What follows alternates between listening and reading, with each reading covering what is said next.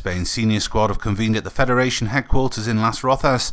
Amongst the most sought-after players in Vicente del Bosque's squad were the 4 new faces who have been called up: Bruno, Borja Valero, Aduriz and Pablo Hernández. The 4 players are thrilled to be with the world champions and hoping to emulate their performances at club level with Valencia and Villarreal in the Liga BBVA. We couldn't have wished for a better start. This is a reflection of the good work that the club is doing. In the end, I didn't go to the World Cup, but I'll continue to work hard to hopefully be with the national team in the future. Spanish football is going through a golden period. Everyone is watching what Spain do. I hope our luck continues and we win on Friday. When I arrived at Real Madrid aged 10 or 11, I knew Las Rozas very well from then. I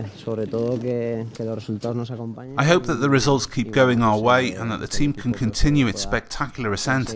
I'll try and add my own grain of sand so that they can. Spain continue their defence of the European Championship crown this week, with qualifying games against Lithuania on Friday and a meeting with Scotland next week.